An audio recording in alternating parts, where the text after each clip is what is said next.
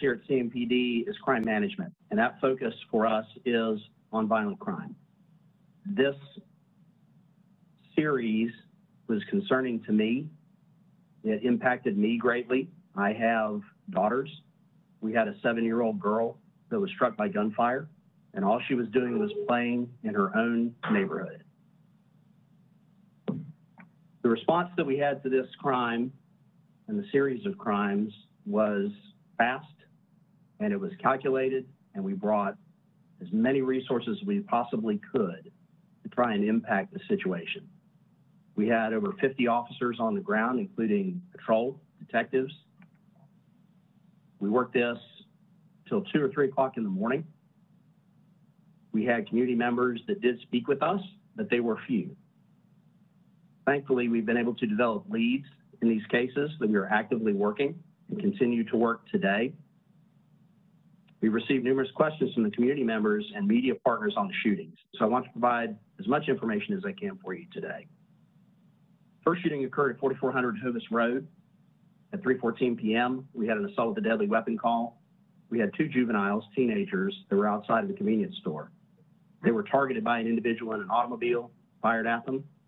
Those 2 individuals ran to a nearby house where they received medical attention. Police officers responded to that scene and worked that scene heavily.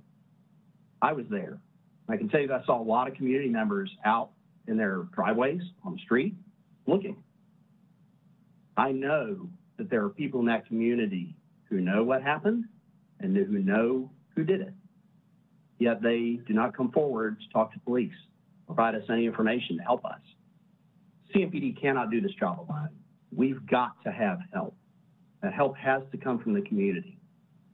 Media members who are with us today interviewed members of the community yesterday afternoon, last evening, who were very upset, talked about how members of their own community are impacting the neighborhoods where they live.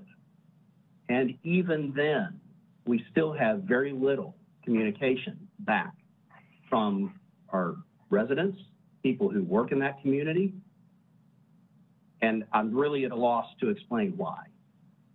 We want to make these neighborhoods safer, not just Freedom Division, not just Thomasboro, the entire city. That work has to happen in conjunction with the people who live and work in Charlotte.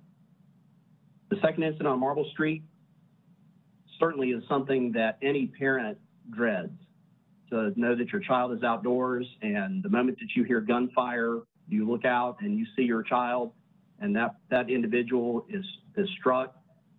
It's deeply disturbing to me. We continue to work this case. The 7-year-old victim, thankfully, is in stable condition. The 2 other juveniles that were struck by gunfire are also in stable condition. Chief Jennings is adamant that we continue to put our resources in those areas where these crimes are occurring.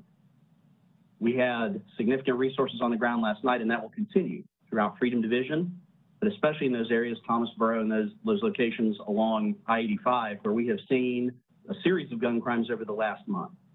The majority of these gun crimes have been shooting in occupied dwellings, and we've talked to you about this before. Shooting in occupied dwellings where individuals either drive by or walk by a residence and fire rounds into a home. Quite honestly, this is done to scare and intimidate, but the people who are shooting aren't thinking about where those bullets go. They don't think about, once this bullet leaves the end of this gun, who's on the far end of it, who's in the house behind, who's sitting in the car in the neighbor's driveway. Conflict resolution continues to be an issue in our communities, and the inability of people to be able to solve conflicts is something that we have got to work together to resolve. And we're asking for help. We're asking for help from our faith community. We're asking for help from our neighborhood leaders, but specifically anybody who's watching this broadcast, we're asking for help from you. We need your help. We'll continue to work this case. The department's crime gun suppression team, firearms unit, Freedom Division, and federal partners work through the night, and will continue to work on these cases. Those leads that I talked to you about, unfortunately, are something that I can't divulge at this time, but we believe are going to help us in identifying additional suspects in these cases, and I expect that we should be able to charge individuals hopefully within the near future. Overall, globally for the department, there have been 101 gunshot wound cases in our jurisdiction. That's an increase of 9% from this time last year. Proactively, we continue to monitor and use our data. We continue to use the crime analysis group that we have internally here at the police department to identify people that are involved in retaliatory shootings, and we are very intentional about going after those individuals. We also go out and do proactive work in the neighborhood. We had a homicide and freedom division that occurred last month. The division itself will do roll calls in those communities where our officers will actually go out, and instead of doing a roll call in the division office, we'll do it right there in the community, right out front of everybody. That visibility is important because we want you to know that the officers are there to serve you. This isn't about a show of force. This isn't a show of anything other than we want to be involved, engaged in your community. That's really important for us. And we encourage you, if you see us out there, come talk to us. Come meet the person who's behind the badge. But the message to anyone who's out there who is involved in this kind of activity is please, please don't do it. Please think before you pull that trigger, because the person that you're targeting is more than likely not the person that you're going to strike. Chief is interested in hosting a community conversation in this area in the near future. We'll be putting out some details on that, whether that will be a virtual or in-person meeting, but certainly that's something where the chief feels that our investment needs to be communicated beyond just seeing officers on the street, and that communication needs to be happening at every level. So when you see a police officer who's out walking in your neighborhood or on a bike or in a vehicle, we want you to have that conversation, but the chief also wants you to hear that from him as well. So that's going to conclude my comments, and then do we have any questions from the media? We'll answer those as we go forward. Robin Cannon. Okay, Robin Cannon with Fox. Hey, good morning. Thank you so much for taking my question. This is Robin with Fox 46.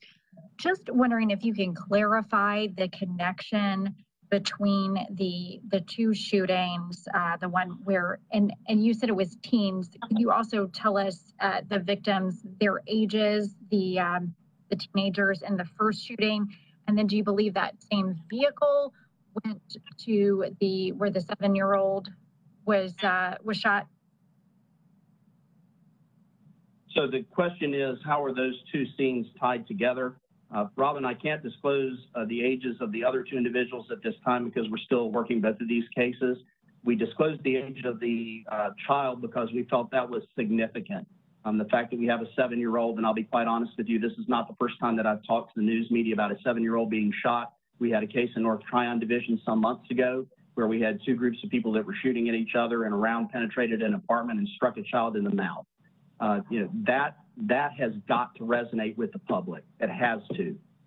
Public should not be standing for this kind of activity. The fact that children are getting struck by gunfire, I just don't understand why we don't get the public comment and outcry about this kind of activity. It's unacceptable. But to tie the two cases together, what I will tell you is that we can tie them together by geography, and there is also evidence that links those two cases together at this point.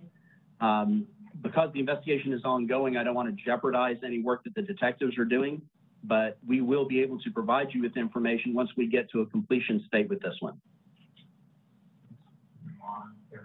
Okay, Lana Harris. Hey, Lana Harris, WCNC Charlotte, thanks. So are you able to say how many bullets were fired and how many times each victim was shot? Okay, so the question is how many rounds were fired and how many times the victims were struck. I'm sorry, I can't provide that information to you. I can say that quite a few rounds were fired. We had multiple residences. We had at least 2 buildings that were struck and 2 vehicles that were struck. Those vehicles were unoccupied, but certainly the number of times that people shoot is only limited by their intent. And so when we have 2 groups of people that see each other, whether they're on foot standing across the street from each other or they're in cars, which oftentimes happens where we have people in cars shoot at each other, those bullets travel from the point of that gun being fired anywhere. And so, you know, we're concerned, CMPD is concerned about public safety in traffic ways, in multifamily housing or single family housing, because oftentimes our suspects will come in the dead of night and they will approach a house and they'll fire those bullets and may not strike that house. They might strike the next door neighbor's house or a house behind. So the impact is far beyond just that situation. So again, we'll be able to release more details. This investigation has really not stopped since last night and will continue until I feel like we have made a distinct effort to get people into custody. So next question. Courtney Cole. Courtney Cole. Thank you for taking my question. I know you said earlier about there were some shootings into homes. About how many of those have you all seen this year? So I was referring to what's been occurring in the Freedom Division, and the Freedom Division geographically is bordered by 85 and 485, and it generally extends up Hovis Road towards Brookshire Freeway. We noted back at the beginning of March, we were having a series of shooting in occupied dwellings. So far at our last count, we've noted 14 of those incidents. We have made arrests in some of those cases, and what we are looking to do is to determine how these are tied together, if they're tied together. What we see as a driver is conflict resolution, the lack of the failure of people to be able to resolve conflict in what we would consider to be either a nonviolent way or a non-deadly way. And the disappointing thing is that now we see culturally this environment where people resort to guns immediately. As soon as I feel like somebody has insulted me, either in person or through social media, my first instinct and reaction is to go retaliate. And the first thing that happens is the guns come out. So CMPD has to work on a number of things. We have to work on gun control, and that means that people who legally own guns have to be able to secure those firearms the appropriate way so they don't fall into the hands of people who are going to use them. Second piece of that is to work with community members to identify situations where we have conflicts that are occurring and the community or the family can't stop it. They don't know how to handle it. They need to contact us. We have CIT, we have people who are specially trained to be able to deal with these kinds of situations. And all you have to do is call. All you got to do is call us, and we'll come out and help you with that. So again, conflict resolution is the driver behind this. It may not be a situation where it's a drug deal. It may not be a situation where it's, you know, a robbery. Frequently, it's just because people are mad. And in light of the environment with COVID and everything else, we understand people have been home, people have pent-up frustrations, but it cannot be a situation where the next thing you do is pull the trigger on somebody. Next question. Sarah D'Elia. Hi, Sarah D'Elia from WFAE. Thanks for taking our questions this morning. Just wanted to make sure I understand this correctly. It sounds like there's still a lot of need for community to come forward. But you mentioned that you're hopeful to be making an arrest soon. Can you explain a little bit more about, are there people that have been questioned that is anyone classified as a suspect at this point, or are you still kind of trying to weed through that at this point? Sarah, we've identified persons of interest in this case, and the detectives are working those leads. There was a lot of work that was done last night. Generally, in a police investigation, what we want to do is collect as much evidence at the scene as soon as it occurs and talk to witnesses. Our hope is that once those witnesses come forward or we are able to identify people that are involved, we have those conversations with them, that we generate additional information. But it takes a combination of things for us to be able to charge somebody. We have to have evidence. We have to have probable cause. There are a lot of factors